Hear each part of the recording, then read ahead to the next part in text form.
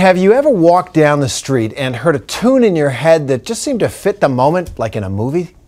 Well, meet the prolific Academy Award-winning composer who's hard at work on a way to design your own personal soundtrack. Here's ABC's David Wright.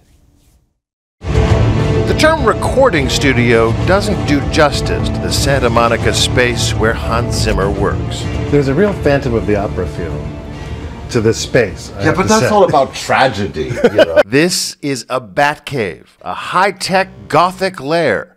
Working here in this studio, Zimmer has composed music for more than 100 Hollywood movies, including The Lion King, which won an Academy Award for Best Original Score. Zimmer wrote the music for Rain Man, also nominated for an Oscar. He even did Driving Miss Daisy. You're one of the very few Hollywood composers who I think has reached the stature of a Henry Mancini or a John Williams. You had to go and mention two of the most extraordinary artists. But your IMDb page is probably just about as long. Okay. So we're talking about, you know, amount as opposed to quality, right? Gladiator, pretty good movie. Okay, all right. Zimmer got his start in the German pop band The Buggles. Remember them?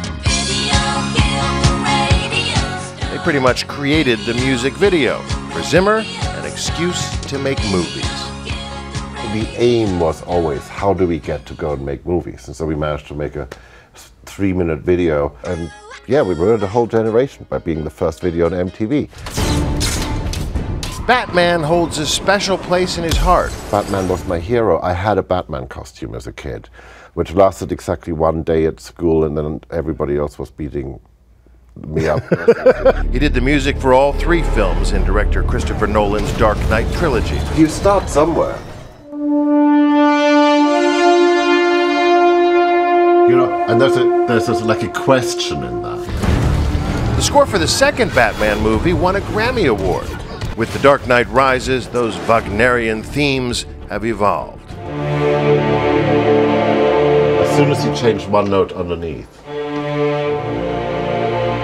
right?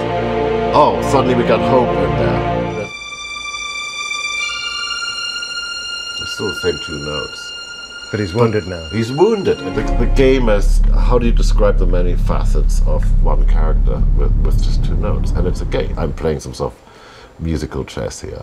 Zimmer also experiments with new technology. For instance, Zimmer has been experimenting with an unusual iPhone app. But it really was just for the fans. It was just something we could do, whereby we could merge the real world with the music. It sort of became this experience of you were scoring your dreams. The app takes cues from your environment, your speed, direction, time of day, even the sound coming over the microphone, and mixes it with the soundscape of Gotham City, so I can kind of put myself in the Batmobile and really enjoy the drive home.